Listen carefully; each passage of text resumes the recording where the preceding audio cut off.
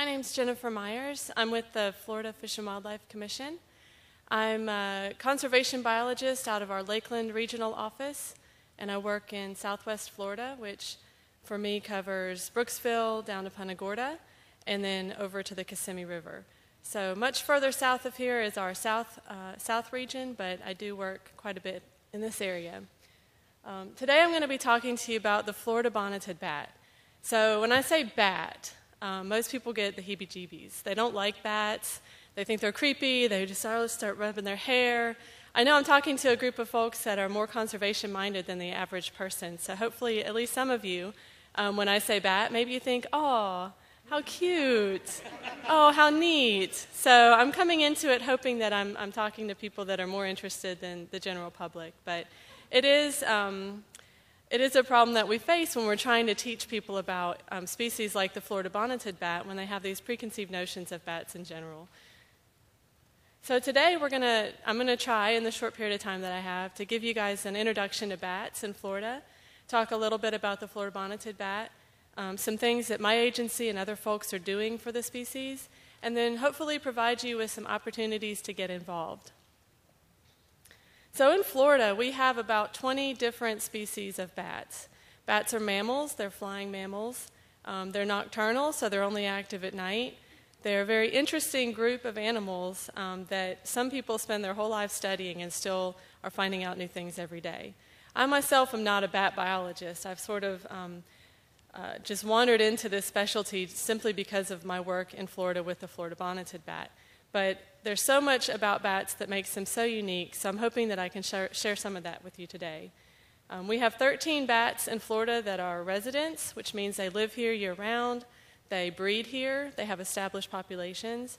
And then we have 7 that we call accidental, which means they maybe blew here in a hurricane. They caught a ride on a boat.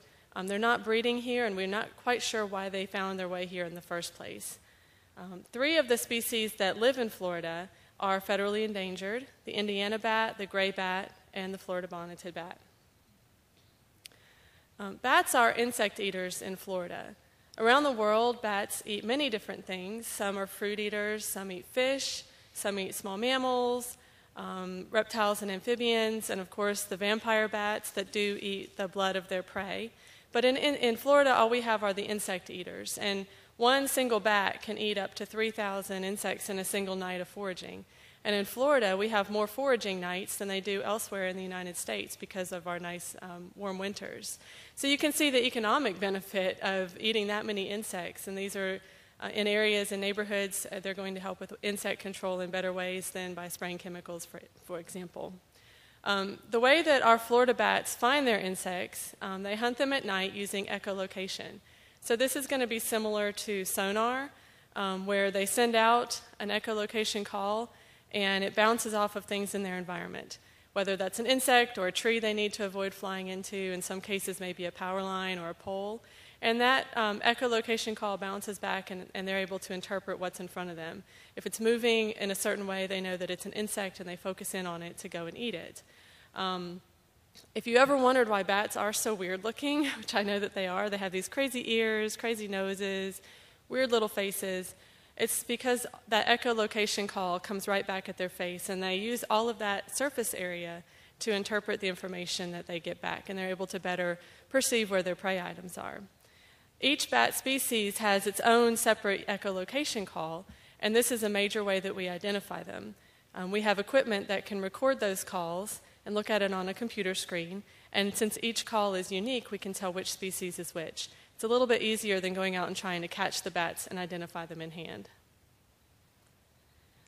Bats in Florida use roosts. I'm going to say roost and colony a few more times today, so I want to clarify what I mean. A roost provides a bat with a resting place that's safe. It's protected from predators, it's protected from the elements. It also can provide opportunities for socializing and for reproduction. So a given bat species may have the same roost every night, or it may move between roosts on given nights. Some bats roost alone, so they're solitary, and some bats roost in colonies. Notably, the Brazilian free-tailed bat can roost in colonies of several 100,000 bats. And if you're driving on I-75 going north or south, just about every overpass that you go under is going to have bats in it.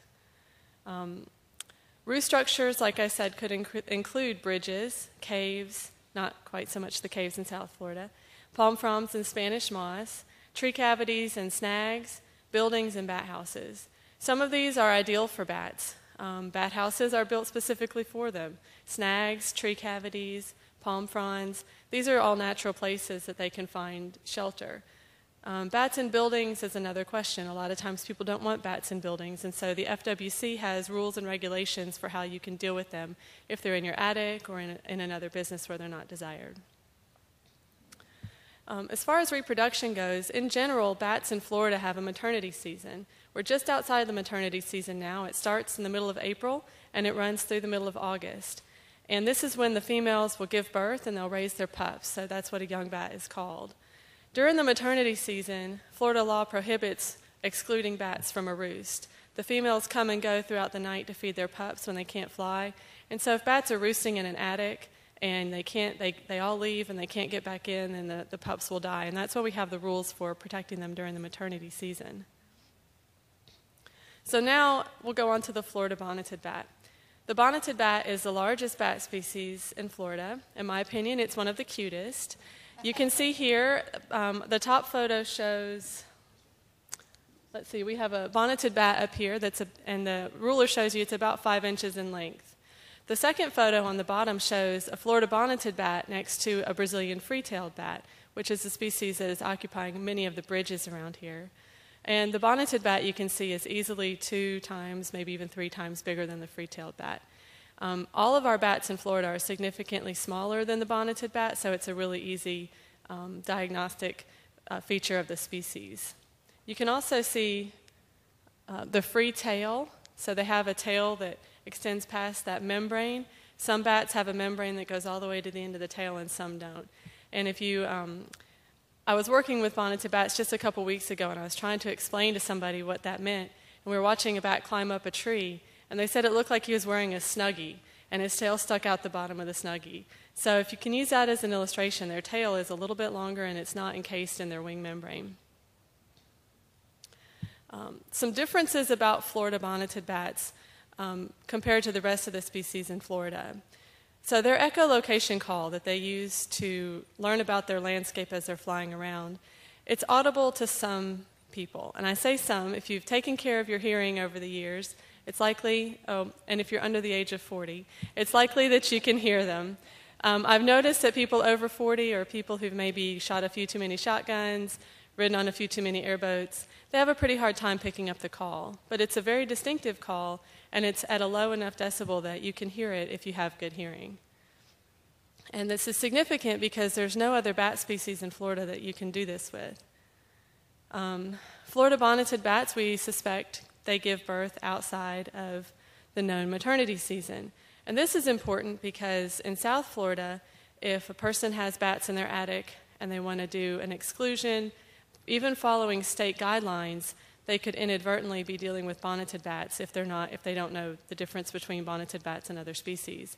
And if they're excluding according to state law outside of the maternity season, they could still be impacting bonneted bats because we suspect that they give birth later in the year. Now, probably what I should do with my presentation, instead of telling you what we do know, is just highlight the things that we don't know, because there's so much we don't know about this species.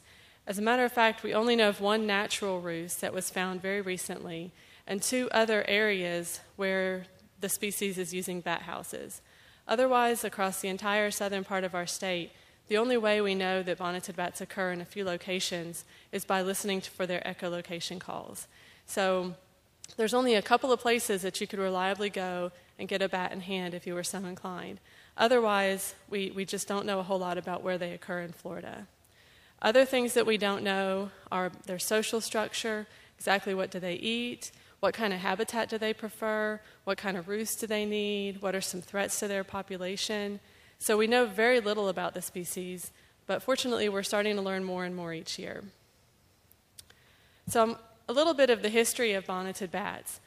Prior to 2004, they were known as the Florida Mastiff bat. So if you ever look in old literature, the old rare and endangered biota books, they refer to this species as the Florida Mastiff bat. And it was considered a subspecies of mastiff bat, which is a fairly common species in the Keys and further south. 2004, some genetic work was done that showed that the mastiff bat was actually not a subspecies, and it was classified as the Florida bonneted bat, completely unique to Florida, and would be the only species of bat that's only found in Florida. The FWC listed it as the Florida mastiff bat in 1992 and continued it as a protected species after it was renamed the Florida bonneted bat, and it's still a threatened species by the state of Florida. The Fish and Wildlife Service, the U.S. Fish and Wildlife Service, was petitioned to list the Florida mastiff bat, but they didn't find that that was warranted. However, when it was reclassified and some new information became available, they were petitioned again and finally listed it as an endangered species last October. I have a series of slides that I'm going to use to show you where the species is found in South Florida.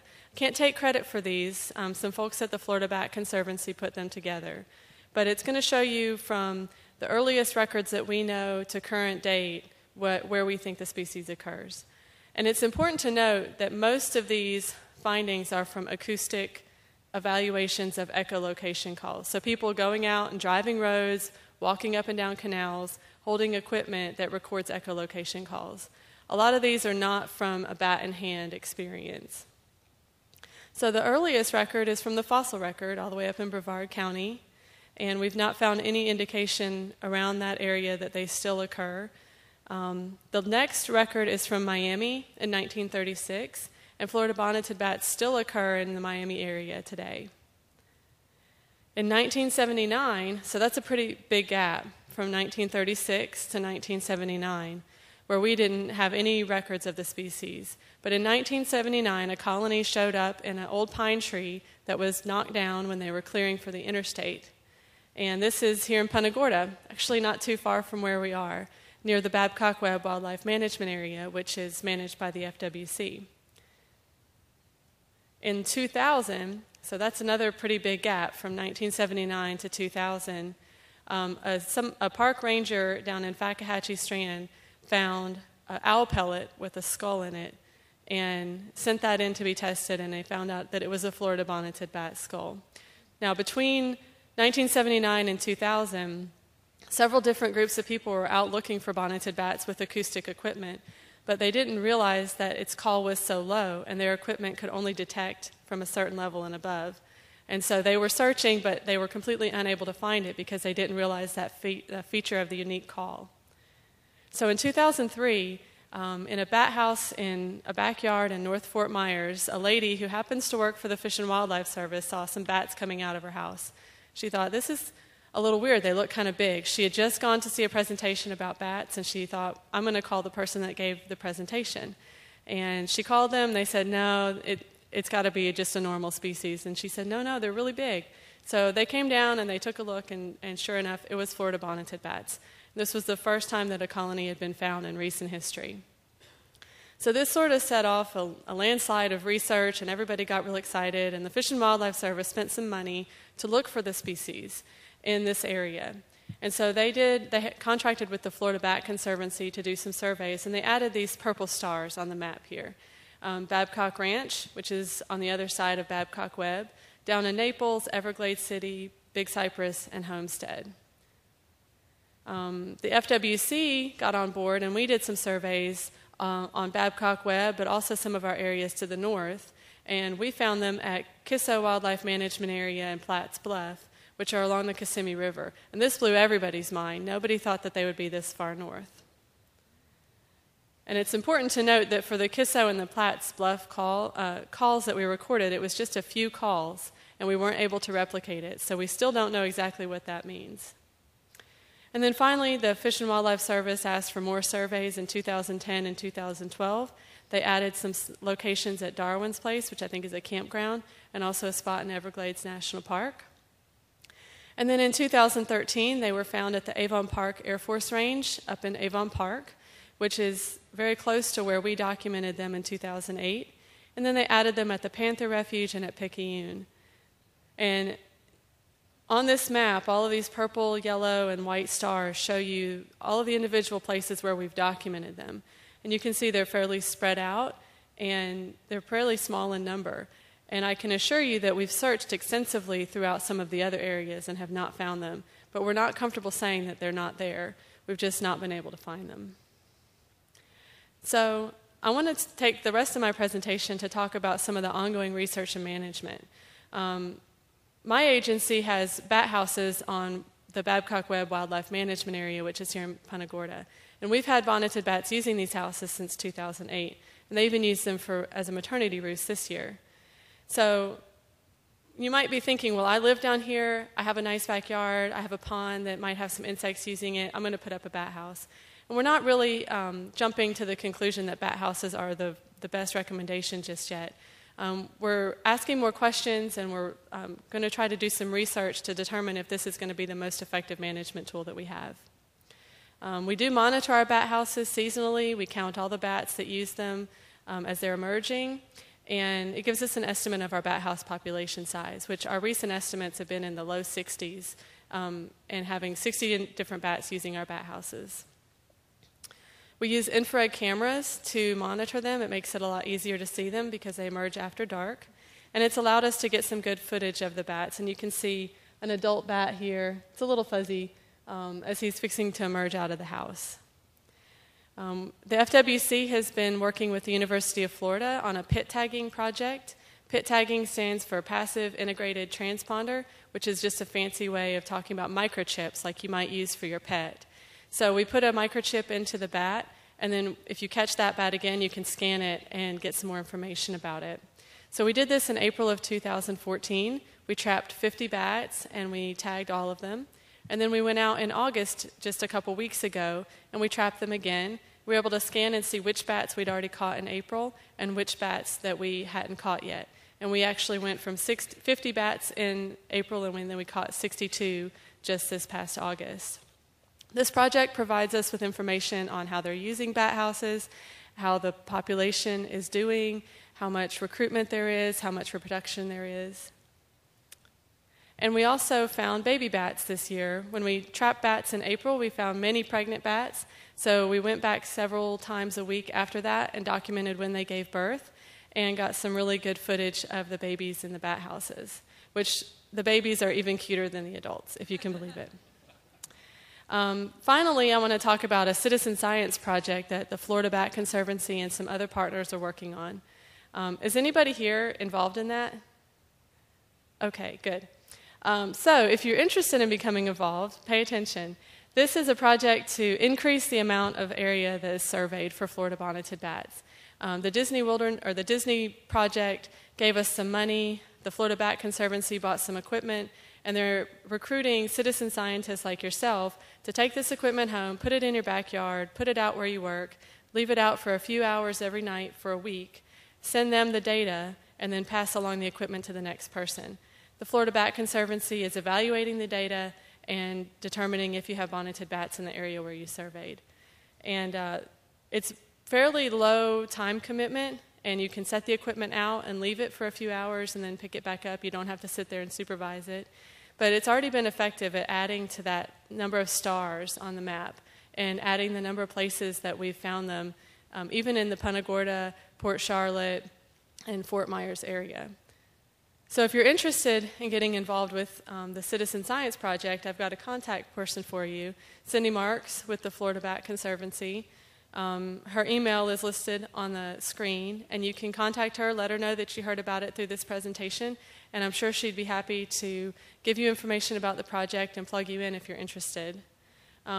If you're also interested in helping me, you can volunteer to help with our bat house counts. We do them 4 times a year. So 2 times out of the year, it's pretty pleasant outside. 2 times out of the year, it's pretty miserable. But we're always interested in having people come out and help us count bats as they emerge from bat houses. And you can contact me at my email address is listed if you're interested.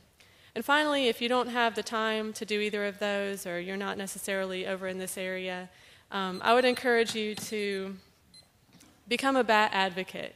When you say bats to the general public, they get kind of weirded out. They don't love it. But tell them about how they eat so many insects a night. They actually do beneficial things for the ecosystem, and how we're so privileged in Florida to have the Florida bonneted bat, which is one of the rarest bats in the world and is only found here in Florida. And I don't think I have time for questions, but if you have any pressing questions, you can come find me or contact me at my email address. Thank you.